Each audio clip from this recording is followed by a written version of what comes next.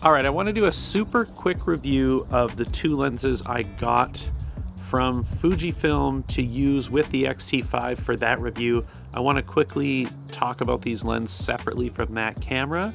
And those two lenses are the 16mm f2.8 and the 50mm f1.0. Let's start with the 16mm f2.8. So as you can see, it's pretty compact, kind of fits in the palm of your hand.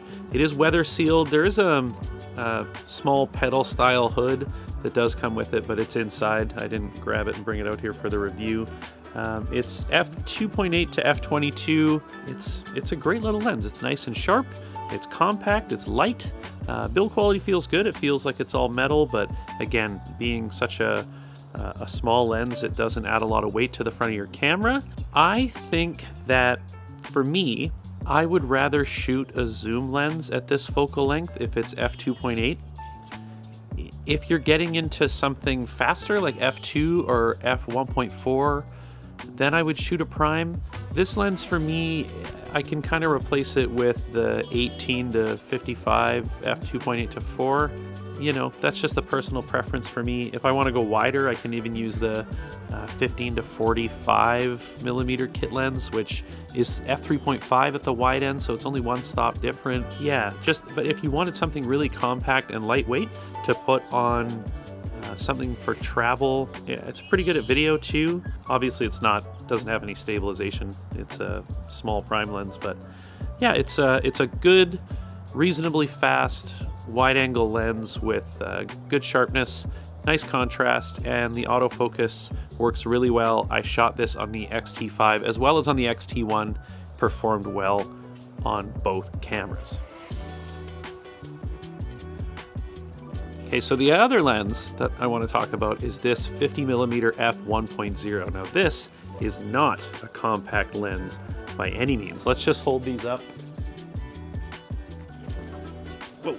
Hold these up side by side. So this is the 50, this is the 16. It is an absolute monster of a lens. This lens is heavy, as you can imagine. There's a lot of glass in this lens. It is weather sealed. It does come with a very large hood. Again, that's inside. I didn't bring it out here. f1.0 to f16. Both of these lenses do have aperture rings, which is great. This lens, I really enjoyed shooting this lens, especially at night. I liked being able to have a faster shutter speed at night and still get some really nice background separation on the subjects I was photographing.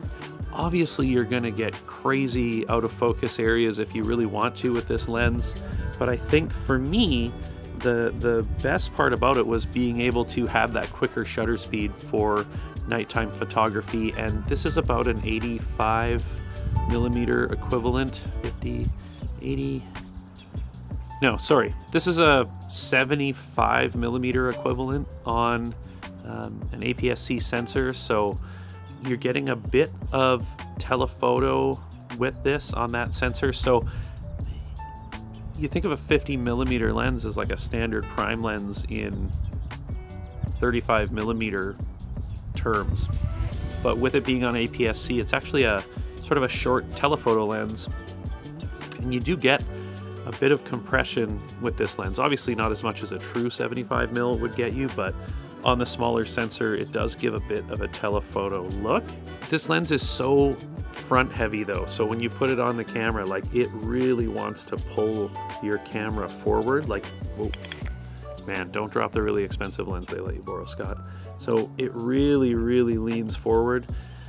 It's a bit of a workout shooting with this thing. I didn't use it much for portraits, which I think is what this is really for. I didn't really use it at all for portraits. Kind of a miss on my part, but regardless, for low light photography and videography, it's great. Again, no OIS built into this thing. It's a 50mm prime lens. The focus ring on this particular example is quite loose. There's not a lot of resistance to it. It is focused by wire, so I don't know if that matters particularly, but if you're pulling focus manually with this, very easy to do if you're shooting video. but maybe a little too easy. Might be easy to bump. Yeah, I don't know. But anyways, overall, two great lenses. This one's a bit more of a, you know, if you have the money kind of lens. I think the 56 f1.2 or the 35 1.4 or the 33 1.4 are probably more affordable and better options for most people. But I mean, if you've got the means, it's definitely available. F1.0 is just crazy. Yeah, that's it. So super quick review, two lenses, both worth checking out. Yeah, that's all I got. I'll see you guys in the next video.